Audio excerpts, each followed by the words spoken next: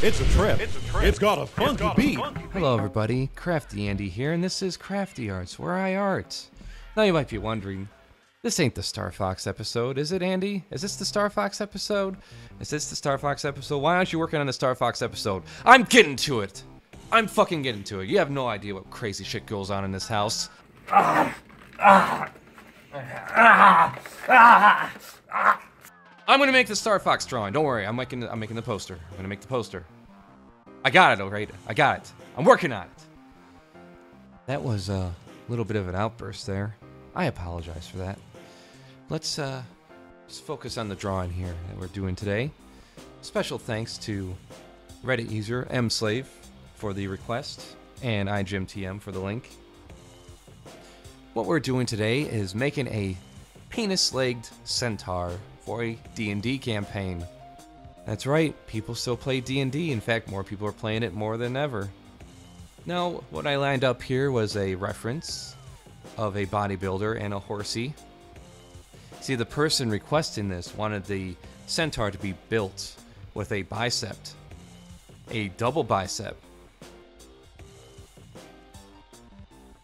Now, as I sketch out the penis legs here for the inevitable centaur, using the horse as a guide, I want to let you know that there's going to be people out there that make fun of you for having a penis. All males have penises. It's okay. It's okay. Many penises come in various shapes and sizes. Some are long, some are wide, some are short and stubby. Some have a covering. Some of them don't have that covering. And it's all out there in the open. All out there in the open for you to see and possibly touch. No matter what your Johnson's color is, or how veiny it is, you're still a human being. I just want to let you know that. As we work out our line work here using Photoshop. Now, I don't know about you, but I have an older tablet, so it requires me to zoom in quite a bit in order to get the lines smooth and not jaggy. Here we are on the face right now. There we go. That's a really, real warm smile. And I imagine centaurs have pretty weird hair. I mean, they're not human like us, so I imagine their hair would grow out in all kinds of jagged edges and all over the place. Here we are, giving him his bicep. The most wonderful thing about Photoshop is that you get to erase all your mistakes. So if you fuck up, you don't have to start over from scratch. You just erase and redraw, erase and redraw, erase and redraw until you get so frustrated you want to slice your wrist. But other than that, it's going pretty good so far. So I want to signify the different types of penises out there. I figured not all penises are alike. Wanted to make that statement with that little chubby penis in the front leg there. Right now we're just reworking that double bicep in order to look a little more in tune with anatomy. So I could probably use a dozen or so more anatomy courses in the arts field. Next up, we're going to be making a layer, a masking layer, in order to fill it up with color of various shades of brown, white, pink, purple for the veins. That's what we got lined up right now.